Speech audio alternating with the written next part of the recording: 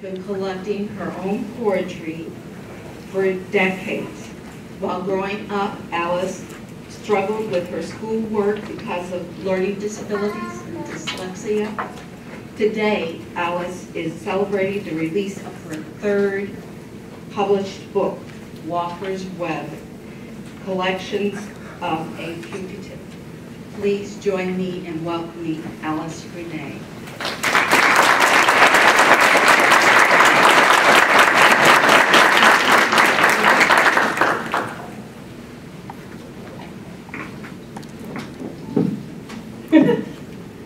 Sorry, you guys. I'm going to let you know I have fibromyalgia, and I'm going to need help getting up and down on this stage. I don't see Christian out there, but it's somebody in my neighborhood I want to say happy birthday. Well, y'all, because I know I'm not supposed to be bringing up everybody else, but I'm the kind of person that like to be thankful for everything. For my friends coming out, my family coming out, and everything. So Christian is out there somewhere, and I know it. So will y'all join me in giving him a hand? Because he's 21 years old. He's good.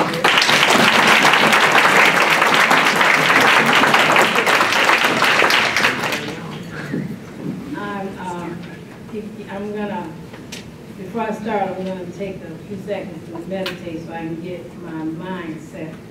Because even though I'm the artist, and I'm the author, it's not about me, it's about my purpose. First of all, I want to welcome all you here. And I want you to take note of this sign up here.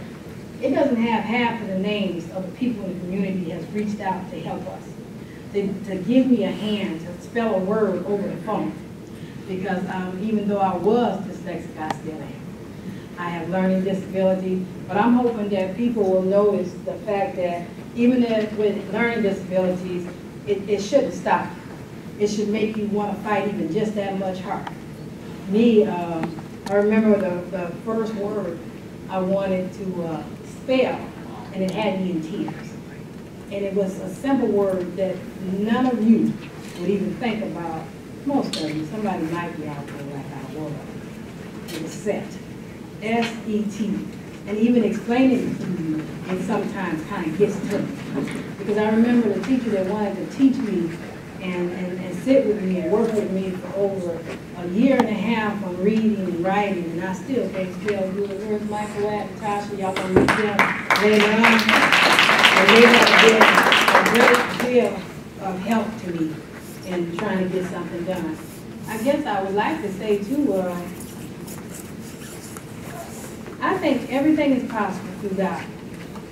I think that when you really want to do something, you don't let nothing hold you down, because when you truly believe in something, and that's the power of faith, and you keep on going no matter what's on your back, what you think you can't do, I believe that all things are possible through Christ.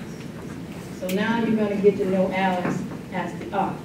You're going to get to know Alice as the artist.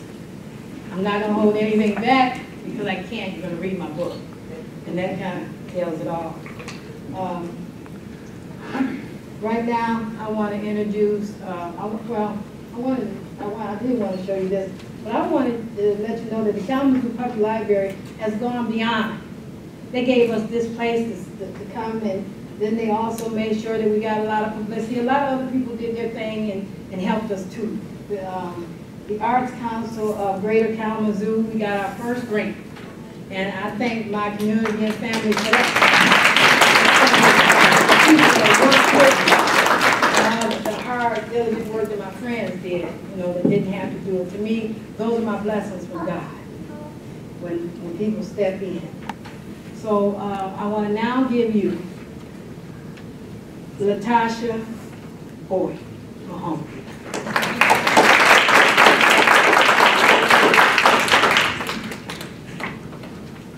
Welcome, everyone.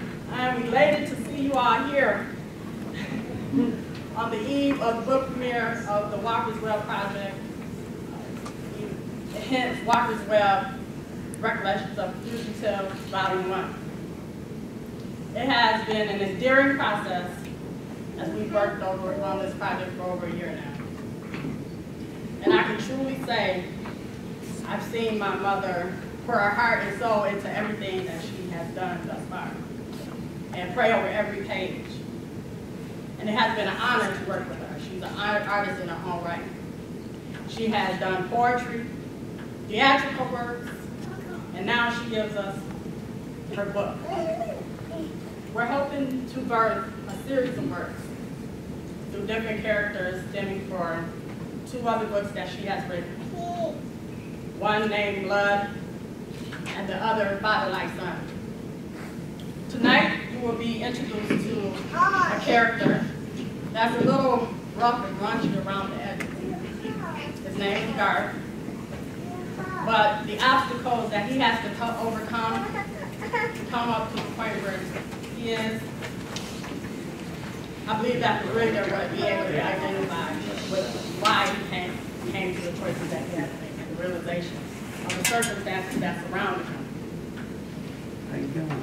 I believe also that the purpose which my mother includes is to make changes in people's lives on how we handle life challenges. Because oftentimes we find ourselves entangled in wells and not knowing who to reach out to or how to find that inner strength to come out of it. For each character in future series, from book to book Blood, we hope to bring and to show that the inspiring spirit that which indwells inside of us can emerge and become stronger and powerful. Like my mother said, she has overcome a lot and still faces challenges, but her faith keeps her strong. I'm a nurse. I have associates in the arts, and I have a bachelor's in organizational management. But it is an honor to be able to work so close in the field of arts with my mother, because I get hands-on training, sometimes much, but it's necessary, and I hope that we continue to support art. Now, without further ado, I would like to welcome to the stage this evening not only a friend, a team member, and a co-worker, but someone that means so much to us because he stayed with us through the whole struggle, up until this point. His name is Renee, which means God's gift. And he has truly been a blessing unto us. For short, we will call him Michael. Now, without further ado, Michael.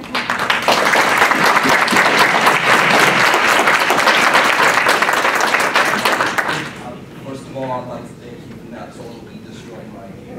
And for those of you who can't pronounce that, you can call me Michael, that's my middle name. And I've known Miss Alice Renee for a very long time, way before a lot of people. I see a lot of young ladies in the audience. And this is way before a lot of you were born. I met Alice way back in 2010 at a creative writing class. And we've worked together for about 2 years now, and it's been a very interesting process.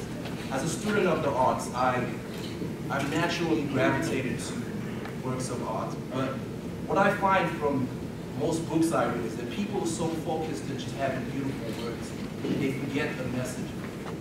Now, Miss Alice Renee, with her mission, or with all she had to go through, she has a respect for words. And not just a respect for beautiful words, but respect for the message behind it. The book Walker's Web it's about 140 pages. And in those pages, she managed somehow to condense different layers about life. My hope today is that when you get this book, you see a part of yourself in it. You see a part of yourself involved in the main character. You understand the choices that he makes. Somehow you find the duality of his character, and it's beautiful in the sense that you learn to love him at the same time that you hate him. Because it's all about the power of the human spirit, the choices we face, the choices we make. And I know to a lot of people, it might just be an interesting book. You might just get it for the entertainment value, and you will be entertained. I can promise you that. In the 140 pages, you will be entertained. You just try to find the deeper meaning. Try to see yourself in there. Try to understand the reasons why he makes those choices. It's set in the 1800s, so but it shows, it remains relevant to today's society in the sense that the sins from Walker, from those generations back, keep on being repeated for generations to come. It's like an ongoing cycle that just keeps repeating itself, and it's our hope that somehow we learn to, with this one book or with the series, learn to break those cycles, learn to change things. I've known Miss Alice for a long time, and I know a lot of people know I can't go into talking about her too much because you already know she's probably already told you about herself a million times. And she'll do a lot of that when she gets on stage. But my hope is that when you get this book, don't get it just because you know the author. Don't get it because you're invited here and feel obligated. Get it because you want to learn something. Because you want to read this. Because you want to support the arts. You want to support the local community. And it's my hope that when you take this with you, you learn something. Something that stays with you, something you keep.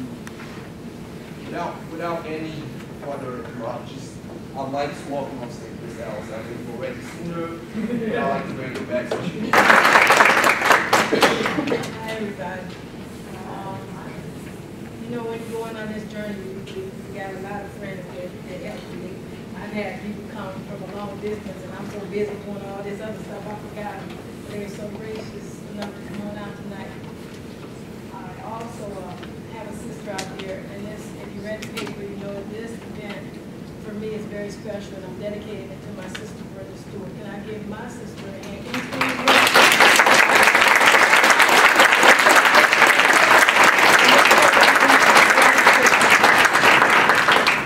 I also want to bring another friend to the stage. We've been working with me side by side. When we're working in the intensity that we did, because this story ain't an easy story. Sometime at night, I wake up about 2 or 3 o'clock in the morning, and I'd have to cry. And when I did that, there's a few people that you can talk to. I had Felicia, which is one of my best friends in the world, over 40-something years. And then I have Ike Bassett. I can't say it right, I know I'm messing it up. But I'd call her early in the morning, late at night, and I'd say I need to talk. So we talk. To me, that's special. And I want to bring her to the stage, Miss Ike.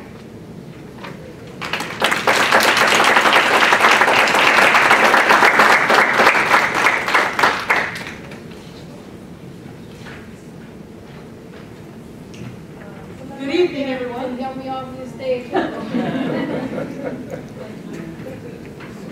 Ask and she'll be answered. Anyway.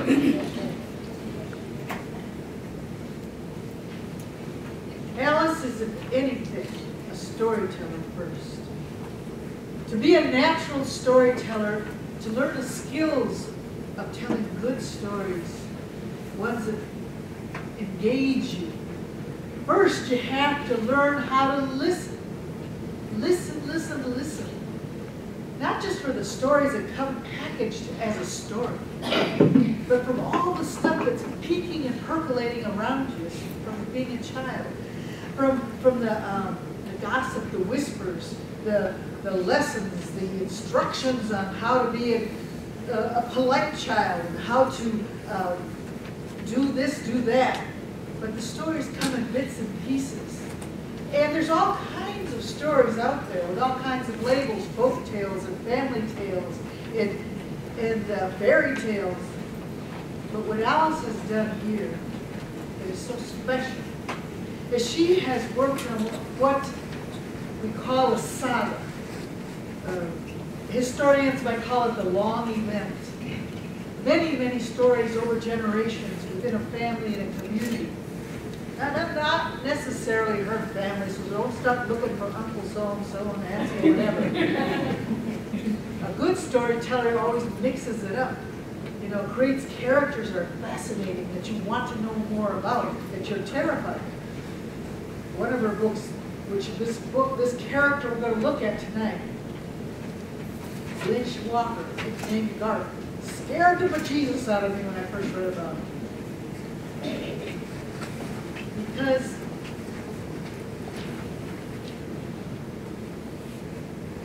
Alice has done something that's incredibly courageous for any author, but as a black woman, especially in these times of friction and distrust. She's taken on writing about perhaps the most submerged and fearful moment, thought, between blacks and whites in this country. Throughout history, whenever you had slave risings, uprisings, and revolts, there was the terror of the masters that these revolts would happen. The idea of a revolt sounds very politically safe and sanitized. The real terror was the idea that these understandably oppressed and angry black people would not only try to get rid of the shackles, but would retaliate and kill not only the master, but his whole family, the whole community, as much as he could get away with. That is a core fear that still works today, that undermines our ability to have honest, true, and deep conversations about our frictions, about our anger, about our desires to connect as a human family. So Alice's book here, this is the first volume in a whole series. Her second book was called Blood, which was what I call the mother ground for all these stories that she's going to be putting in book form. The Walker's Web series, and we're looking at Volume 1, Recollections of the Future, is like one major branch of all the stories she wants to tell in this great saga. And it takes a different kind of courage, not to be political or nicey-nice. She gets into the being of God. We don't get that perspective too often in historical tales of what it took to make a young boy turn out the way he did. And as she puts in her intro, his contaminated spirit affects generations to come. See, there's a lot of stuff going on here, and this is just the beginning. So we want you to taste. You'll hear about Alice's cooking class, but taste a little piece of what's going on in this book, and we hope in a couple of months we're going to be having another event at the Powell Library where all of us who've been reading about this can have a deeper conversation. Hopefully we find a way that we deal with our tragic human history in this country and find a better future. Now, Walker's Web.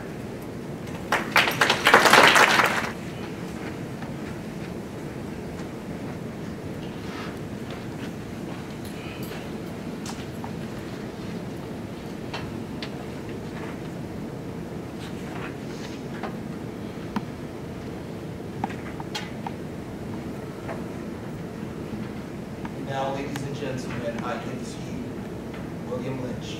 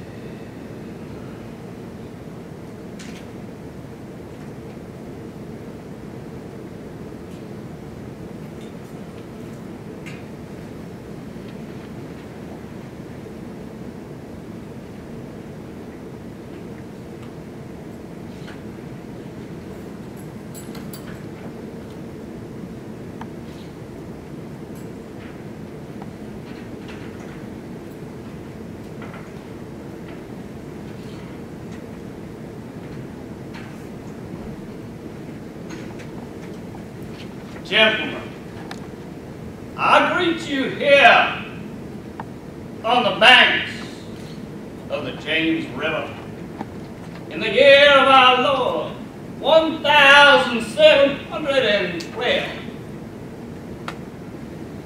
First, I shall thank you, the gentlemen of the colony of Virginia, for inviting me here. I'm here you solve some of your problems with slaves. Your invitation reached me on my modest plantation in the West Indies, where I have experimented with some of the newest and yet oldest methods of controlling of slaves. Ancient Rome would envy us if my program were implemented. As I sailed south on our boat down the James River, named for our illustrious king, whose version of the Bible we cherish, I saw enough to know that your problem is not unique. While Rome used cords of wood as crosses for standing human bodies along its highways in great numbers, you are here using the tree and rope on occasion.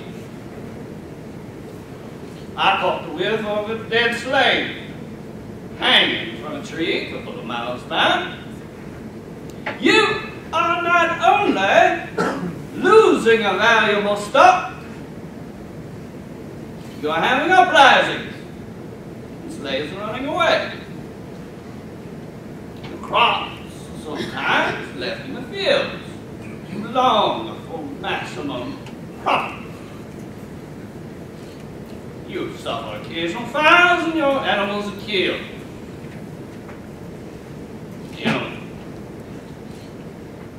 You know your problems.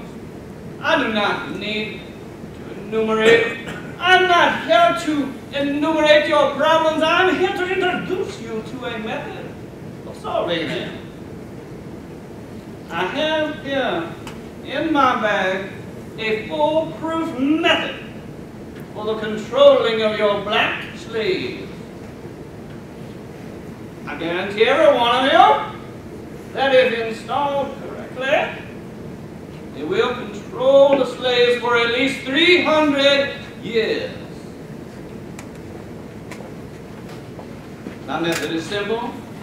Any member of your family or your overseer can use it. I have outlined a number of differences among the slaves. I take these differences and make them bigger. I use fear, envy, and distrust for control purposes. Take this simple little list of differences and think about them. At the top of my list is age, but it is only there because it begins with an A. Next is color or shade. There is also intelligence, size, sex, size of plantation, status on plantation, attitude of owners, whether the slave lived in the valley, on the hill, east, west, north, south, have fine hair or coarse hair, was tall or short. Now that you have a list of differences, I shall give you an outline of action, but before that, let me assure you that distrust is stronger than trust. And envy is stronger than adulation, respect, or admiration.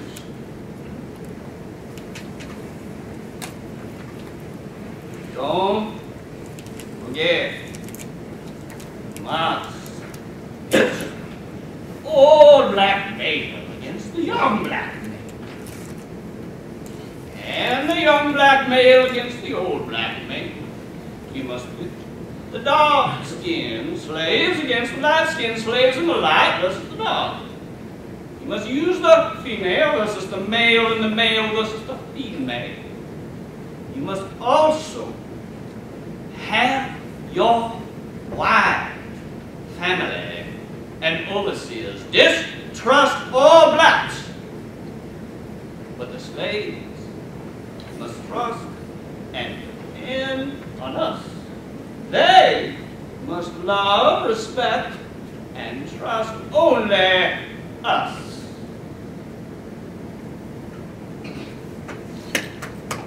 Gentlemen, these kits are your keys to control. Use them. Have your wives and children use them. Never miss an opportunity. If used intensely for 1 year, the slaves themselves will remain perpetually distrustful of.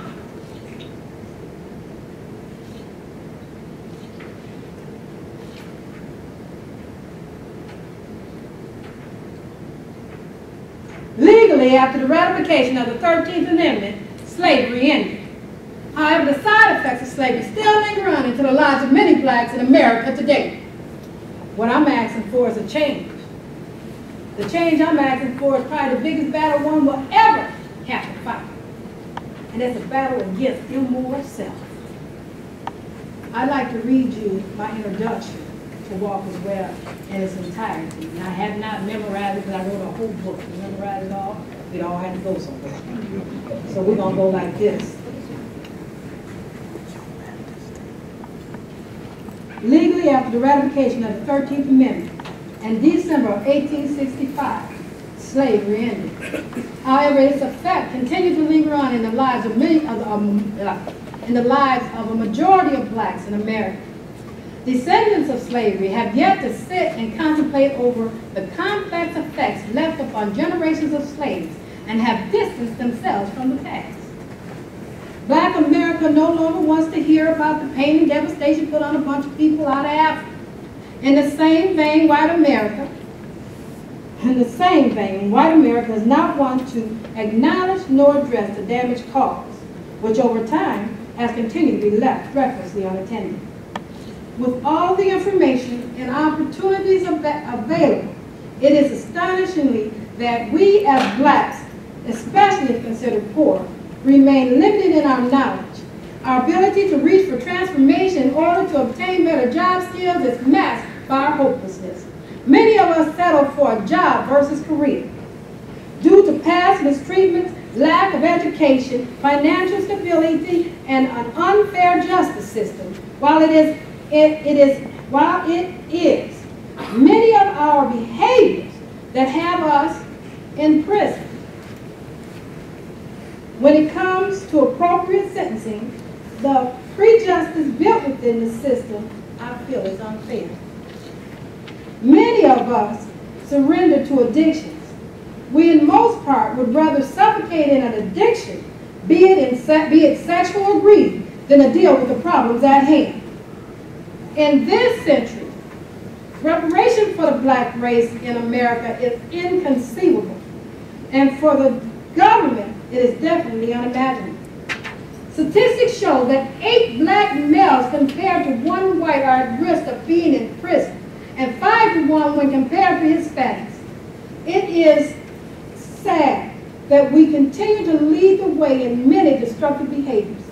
Studies show if a black versus a white commits the same crime, the black person is more likely to be given a harsher sentence as compared to a white. Only approximately 7% of Americans are black in America. Got these from the justice system, Department of Justice. So bear with me while I read their truth. Approximately 7% of the American population is African American, but we make up 46% of the total 200.1 million inmates in prison today. That's what I write.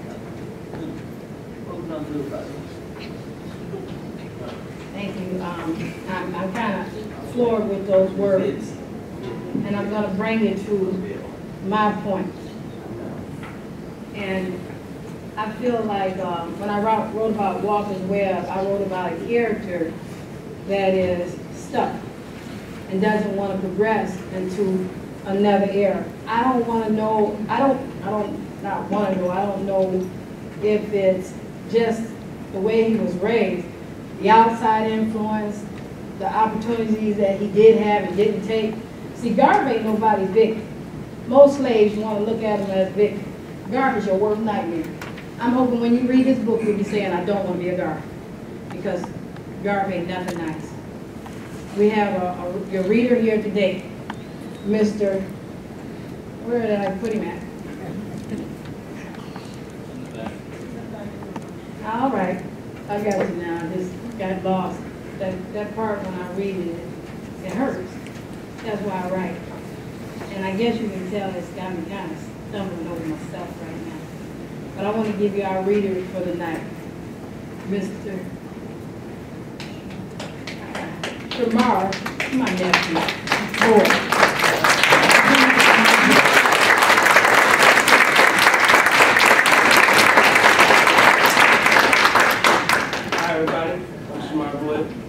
I'll be reading Wherever Enters in a Child's Mind on page 59 of Walker's Web. Now I'd like to take you to a place where he has just committed murder. He's on the run and fearful for his life. Man, I gave myself the biggest start a young boy could get by running like the wind. I ran like hell from the only place I'd ever known. Clothes, drenched in blood. Headed to the deepest parts of the swamplands, where even Master dared not go. Didn't care about gators, snakes, nor swamp monsters. It'd be pitch black. I tripped a fell a few times, but got right on up and kept running. As I ran, the night seemed like it had no end. I know that by morning I'd have all the lawmen and slave catchers on my trail. Fear and nighttime made me run with everything I had. I couldn't let myself get tired. After a while, it seemed like I'd be running to nowhere. Anything would be better than what I had just left behind. Sure. Fear like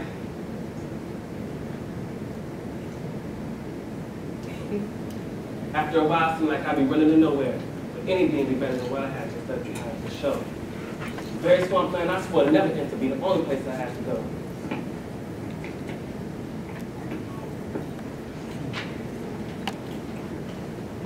I didn't want to die with a rope around my neck and suffocate like little colored children did when the water went up their nose. Thought of that alone is what kept me going. Shoot, I've been thinking about freedom after doing all this. Now, I would like to take you to a part where he's older now, he's being buried alive, and he's watching his life unfold up. They say that just before dawn, all hell breaks out. And just before death, you sums up your whole life. What a hell of a life.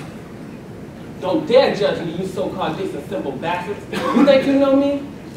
Hell, I don't even know myself. Shoot, I've seen in the eyes of many of you folk at the city of such generous and righteous spirits. I know your minds be provoked, appalled, the thoughts of contempt when you think of a man like me. Oh, I am that ruthless, cold-hearted son of a bitch you have to reach deep inside you to give little hearts to find any compassion for. What I've done stunned to leave even me speechless. My story, my life, or at least all I can remember, keeps approaching. And it's death becoming soon. All I see by now in my mind's eye be a very murky place. Interconnected channels where true roots emerge from the bayous uncovered, bodies of water, divided and can't be united. Interwoven wilds, decorated greens, woods surrounded by more woods. The swamp be home to many slimy critters. Moving fast, moving slow. Gators and bugs ready to eat you alive. Snakes aim to swallow you whole or drag you to your death. Rats as big as dogs. All sorts of slimy things live in the swamp. Folks believe in black magic, called the voodoo. Or more characters reside in the backwoods of Louisiana, where I be born and raised on a plantation, kept by the poorest of whites. Living be not easy for no damn body.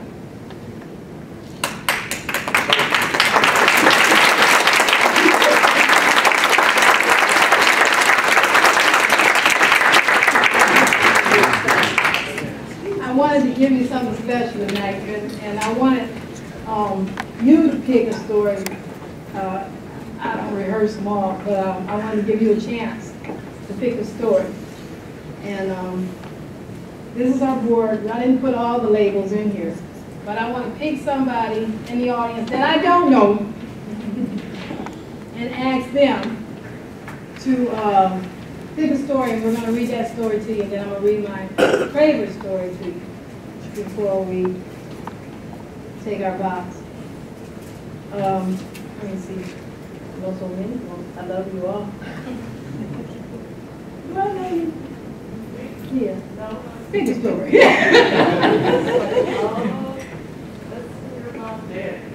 Daddy? All right.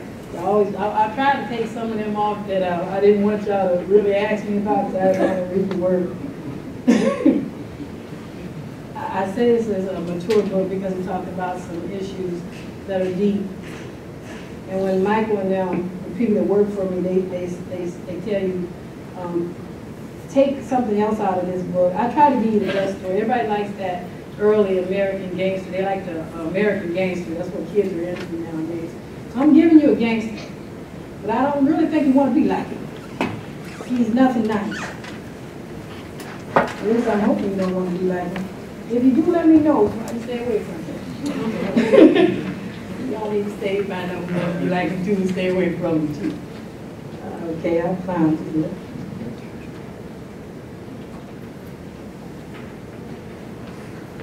I guess I've been told don't make no excuses about my reading and to carry on like that, but I think that I have to talk to the people out there that are like me. Sometimes you will stumble over the words, but there's the grace of others. And when you don't allow other people what they feel or think, and you use your creative mind and your own abilities, and you continue on, great things happen. Sometimes smells in the night air bring back memories of swamps. Memories I can never seem to escape. Every now and then, when I have to go out to the barn or grab a rope, it makes me remember what Master and his fat-ass brothers did to my daddy. Master didn't sell my daddy, so unlike a lot of the neighbor children on the plantation, my daddy lived in a shack with me, my sister Nay, and Mama. Many of my dreams come with nightmares of that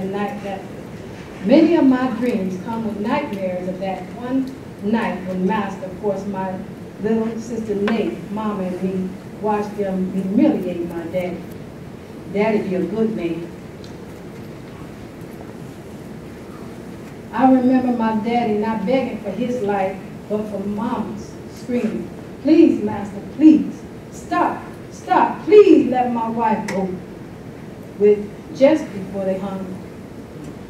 So much time has passed, can barely make out my daddy's face no more.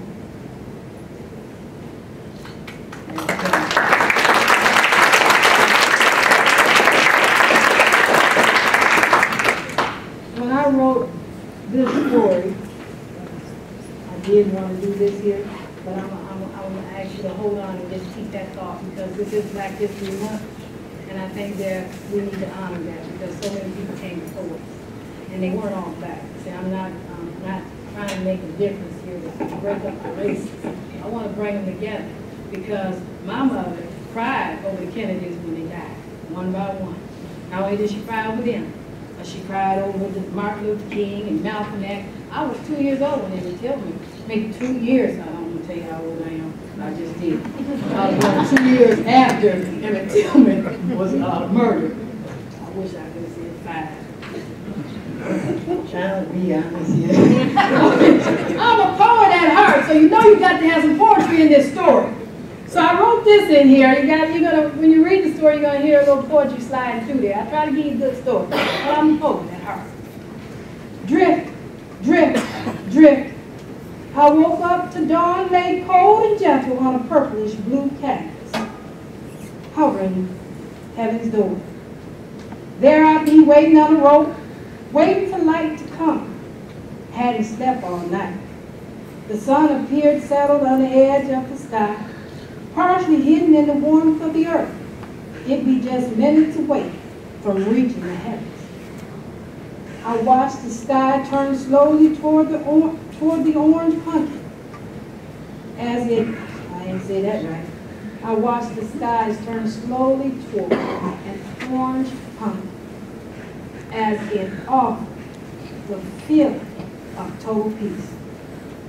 My thinking began to focus on the graves of black men, too many boys' fathers never being able to return back to see the women and children that they cared for. I remember those taken out to the deep bush and shot so their souls could guard senseless spoils. Though all of this comes to mind, I'd rather be out here free, where equality and justice awaits the cost of freedom.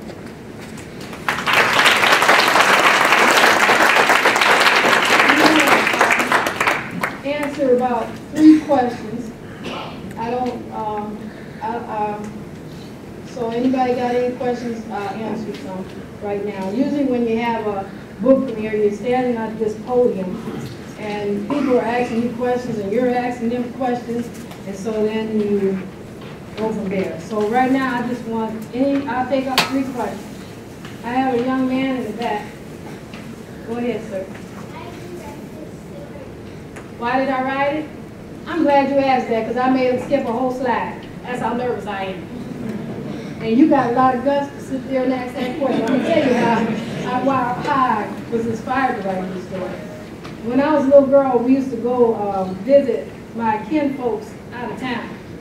And you know, children, when they get together, that's what I'm saying, outside influence, you never know what's going on. Children used to get together and they tell these stories. They knew we wasn't from their little town, so they tried to scare us. I'd like to say they scared the hell out of me. And what they did was they told me about a story about a man that was murdered, and murdered by his own, and then buried alive on his front steps. That story haunted me for years, just never went away, because they told me it was true, and I kind of like, took it that way, because I wasn't but probably about 5 or 6. So when you told it to me, I'm the kind of child that don't look at scary movies I'm afraid of. I don't look at anything haunting and don't want to see too much blood. When we went through this book, in one part, I had to write about blood. And when I started writing about it, I ended it real swift without the blood. And then somebody was reading and said, "Alice, this is really a good book," but I knew what they were going to say. I knew it, because I knew where I stopped at. I knew where I didn't want to go. But the reason I didn't want to go there, because as I write, I become a character.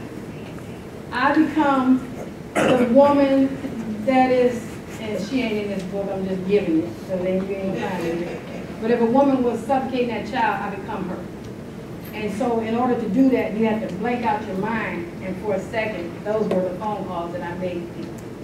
Those were the calls when I reached out to people, because I don't like to take my mind in the dark. But sometimes, in order to make a change and a difference, you got to take your mind to the dark. I want to tell you my purpose and my reason. I'm glad you asked that question. This book is not about me.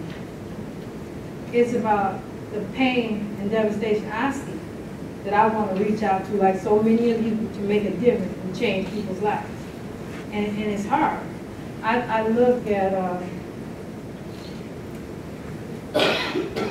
the young people getting in trouble, and they seem not to get it. And every time I hear about one going away, or one getting pregnant, because I was a teenage mother, or somebody killing somebody else, you know, that's 2 families lost. Because when that child goes to prison, that breaks that heart. But when that other one takes that life, it breaks that heart. And when another one dies, it takes that heart, and it takes another heart. So when I write, I'm writing for a reason. I have a purpose. My purpose is to create stories, to create programs that are fuel and ignite a fire that brings about a change in the way people behave, think, and act. I hope to what's that word, because I got to speak about to revoke you, somebody said, provoke. There you go. I see, that's what you do. You rely on the people that love you most, your community, because they've been here for you. At this time, let's just take a moment of silence for all those that came before us and all those that come before us and all those that are sitting out there today that want to make a difference. This is Black history. Black history is not just about Black things. Black history is about us all.